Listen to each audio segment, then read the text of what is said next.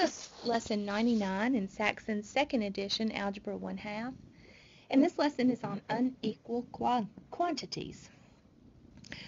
It's a pretty simple lesson. There's only a couple of example problems that we're going to do and then 2 practice. This is really taking what you already know how to do and just, adding a little more to it, which is exactly like I said in the last lesson or so. That's what math is. You build. You can't learn something then forget it. You learn it and then practice it and then build onto it. Okay, so we're going to take words and we're going to create a mathematical equation that we can solve out of those words. Now, you're used to taking the words and putting them into some sort of equation. This just puts it more into a little word problem where you're actually solving for something. Example 1 says twice a number is 56 less than negative 72. What is the number? Okay, well, we know that twice a number is 2 times that number, so we put 2 in. And then is means equals. Then we go, remember, to the end. We start at the end first. It is 56 less than negative 72. So what we really have is we have the same sign, which means we're going to be adding. So we have negative 72 plus negative 56 is equal to negative 128. 2n equals negative 128. To get n by itself, we have to divide by its coefficient, and we'll do that on both sides. When we do, we see that n is equal to negative 64. Isn't that easy? Okay, example 2 says 6 times a number is 14 less than the opposite of the number. What is the number?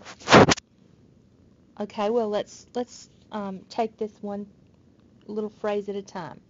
6 times a number would be 6n. 6 times a number. Is means equals. Now remember, go to the back. It is 14 less than something. So it is minus 14. What is it 14 less than? The opposite of the number, which would be negative 1n. You do not have to put that negative 1 there, but I find that for some people it helps. Okay? What is the number? Alright, well, here I find that I have an n term on both the left and the right. I want to get them both on the left. So what I'm going to have to do here is add 1n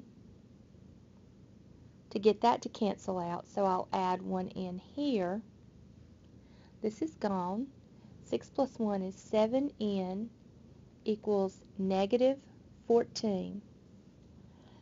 Then continuing, to get n by itself, I have to get rid of 7. It's been multiplied, so I need to divide by 7, and I'll do that on both sides. That is gone. N is equal to negative 2, and negative 2 is the number. Okay, let's work our 2 practice problems. 7 times a number is 8 greater than the sum of the number and 10. All right. A little more words here, but we take it one step at a time. 7 times a number is 7n. Is 8 greater than. So we're going to add 8 to something. What are we going to add? The sum of the number and 10. Alright, I got to get a sum of this, and then I'm going to add 8. What is the number? Alright, so here I've got like terms that I can combine. 7n is equal to 10 plus 8 is 18 plus n. Got this n here that has to come down. Alright, now I need to get this n over to the left-hand side. So I'm going to subtract n minus n.